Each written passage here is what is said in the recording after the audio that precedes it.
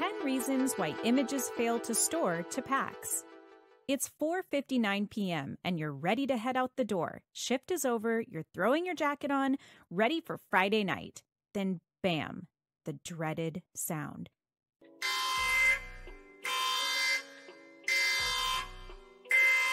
Every support IT analyst's nightmare. It's the sound of that mind-numbing beep you've grown to loathe. Incoming incident, a support ticket has landed in your queue, prompting the most awful noise from your phone. The incident? Technologists have trouble storing images from an MRI modality to PACS. We've all experienced these last-minute tickets. As a PACS administrator, it's on you to resolve it. In this video, we'll navigate through the troubleshooting steps, 10 step-by-step fixes when a modality cannot store to PACS. This is Erin from PACS Bootcamp, and we're going to review 10 reasons why images may fail when storing to PACS. There are many reasons why a Dicom store operation may fail when sending images from a modality to the picture archiving and communication system. This module will explore 10 of the most common ones. By understanding these reasons, you can better troubleshoot these types of support tickets in your facility. You can also take additional steps to prevent these failures to ensure that your data is successfully transmitted between modalities and PACS. There are so many possibilities. Sometimes the problem may be with the modality itself, such as a power outage or malfunction. In other cases, the problem may be with the PACS server or network connection. Either way, it's up to you to resolve. The best way to troubleshoot is to start with the most simple and basic possibilities. Then work your way to the more advanced issues.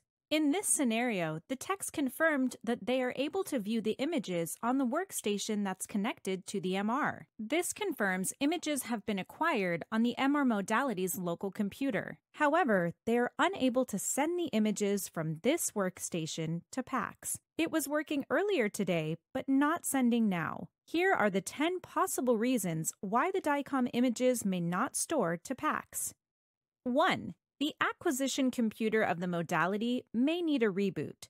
Sometimes the Dicom services within the local workstation get hung up. The services can be restarted in the Windows Task Manager if you know what they are. However, these permissions are usually locked and only managed by the modality vendor. So instead, a simple reboot of the station should do the trick. Power off, power on. But, big but, you must be sure the images are saved and will not be lost upon reboot. If you don't know this, call the biomedical engineer or the MRI vendor's field service engineer. If the reboot didn't resolve the issue, proceed to the next step. 2. The modality is not connected to the network. Sometimes this is as simple as an unplugged network cable. Be sure to check behind the acquisition computer. Ensure the Ethernet cable is properly plugged in. Then, run a Windows command prompt on the computer. Perform a network ping of the PACS server by entering the word ping, followed by the IP address. If the network ping fails, then there may be a network issue. Contact your network administrator for further troubleshooting. If there is a valid network connection but sending fails, proceed to the next step. 3. The modality is not connected to the PACS server.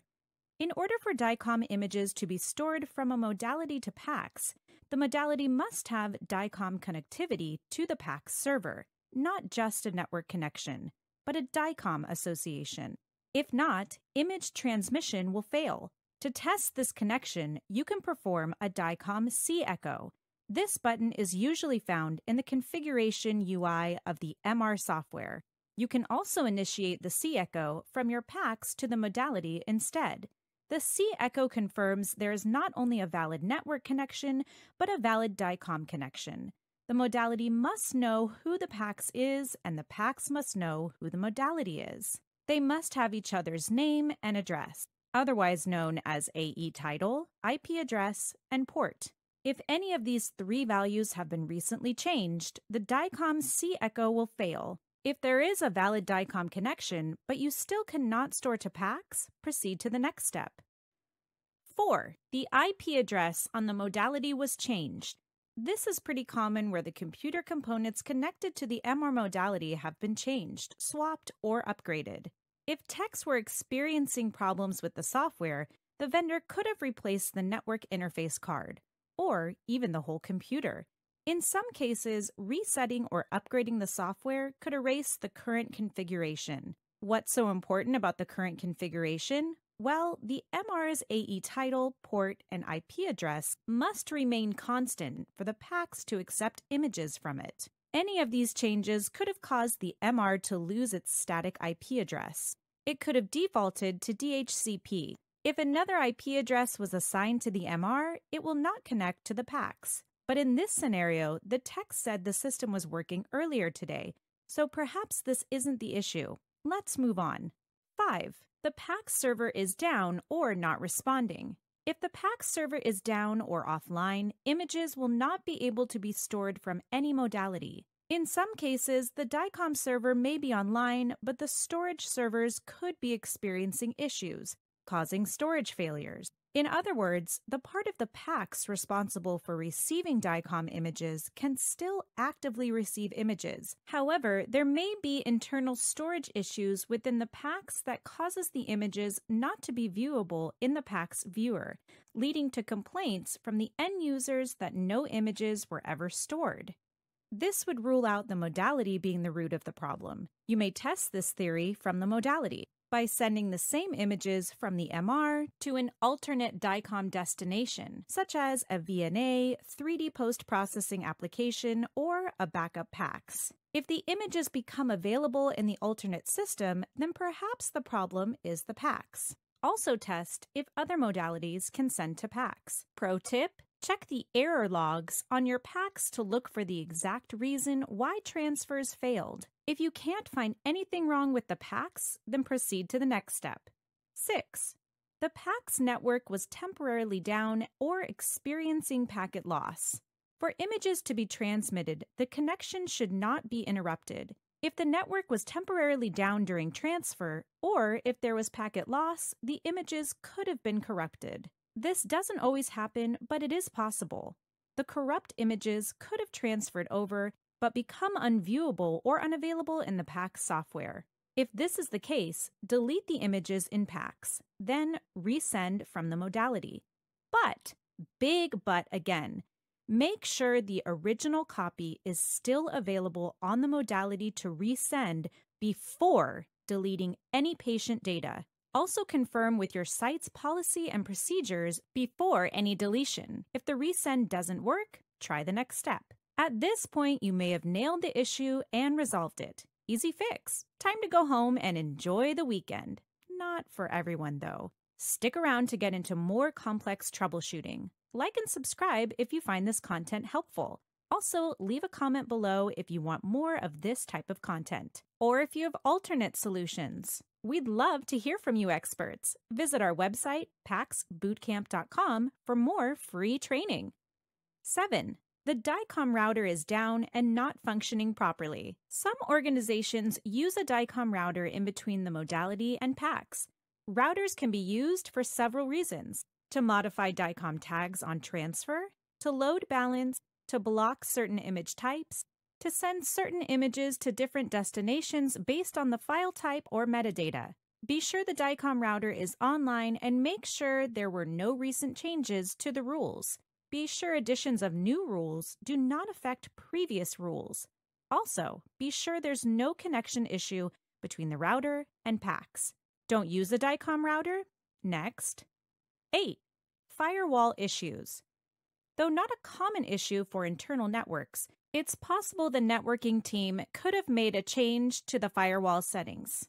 Confirm with the appropriate team that there is no firewall blocking any of the ports. 9.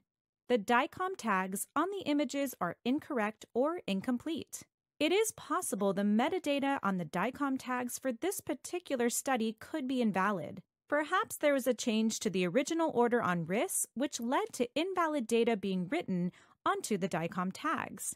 You'd have to run the images through a Dicom validator to confirm, or perhaps find this from the error logs on the PACS. Not the issue? Let's try the next step. 10. the Dicom images are not supported. How could this be? All previous images were sent today. Well, sometimes the setting to change the file type of the image could be a simple button press in the MR software UI. For example, MR images are usually stored as something called an MR image storage SOP. Most PACS can store and view these, but if the setting was accidentally changed to the enhanced MR image storage SOP, then you've got yourself a problem. Older PACS may not be able to store or view this class of images. There were no changes to the SOP class. I guess we're not done. Let's look at a bonus step 11.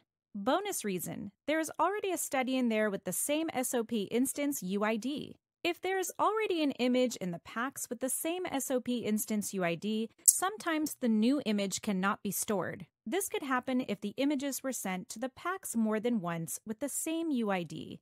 This really depends on your PACS setting. Most PACS just accept the newer images and replace the older ones. Some PACS ignore the duplicates but accept new images that come in the second time. Then, some PACS are just plain stubborn. They won't accept any images at all, even if new images are included in the set. Some PACS may block duplicates on a study instance UID level instead of the SOP instance UID level. In other words, it will block the whole study and not just the duplicate images. You don't want this setting enabled on your PACS, that's for sure. You may want to instead allow your PACS to update the existing images if the same are sent in again. Confirm with your organizational policies before making this change. Important note to save time. Sometimes you don't have to go through this whole serial step-by-step process. Sometimes the reason for failure may pop up as an error on either the modality or the PACS. If you can't find the reason in the UI, you may be able to dig into the logs of both sender and receiver. For more advanced professionals, this is the preferred method, instead of ruling out each of the possibilities one by one. Okay, that's it for now, guys. Hopefully, we've helped you resolve the issue. There could be many more possibilities, but we'll dig into those another time. Remember, start with the basic stuff, then gradually work your way through the more complex scenarios. And don't be afraid to ask for help. Have an interesting troubleshooting experience to share? Let us know down below in the comments. Don't forget to like and subscribe and visit pacsbootcamp.com. Our website, pacsbootcamp.com, provides an imaging informatics study guide and a practice exam for those of you interested in taking the CIIP board exam. Finding a technical resource who is perfectly matched to the needs of the company is challenging for the majority of medical institutions due to the significant variation in requirements for PACS administrator roles. The position calls for in-depth radiological expertise, clinical knowledge, understanding of medical terminology, as well as strong IT abilities. PACS Bootcamp offers a premium imaging informatics professional study guide, a shortened summary of the ABII course content topics. This Imaging Informatics Professional Study Guide has been approved by the American Society of Radiologic Technologists for 3.5 hours of Category A continuing education credits. Like, subscribe, and comment below if you want to see more of this type of content.